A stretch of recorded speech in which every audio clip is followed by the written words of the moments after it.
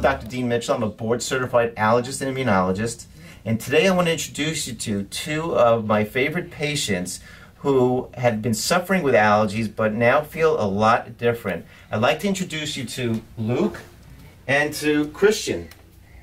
I want to discuss with them today how they felt before they came to my office a few years ago and how they feel now. So Luke, let me ask you, when you first came to my office, do you remember how you felt as far as if the allergies were very high? It was just really runny nose, eyes tearing, you know, just couldn't breathe during allergy season one bit. So it was severe. And did you have to take medications?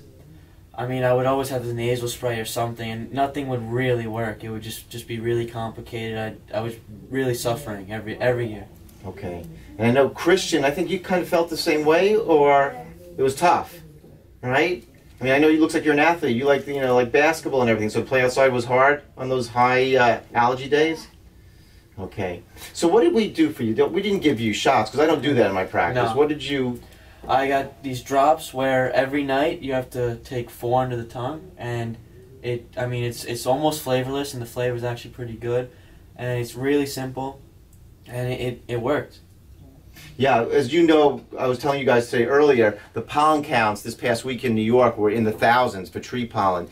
And, you know, people were suffering a lot. You could see it on the street. But thank God, these two young gentlemen, right, they didn't even know. They came through, is it bad? And I said, yeah, it's real bad. And they've done the full treatment for 3 years. They were very compliant in doing it. And now they're seeing the benefit of it. So I'm really proud of them. And I'm glad they could share this story.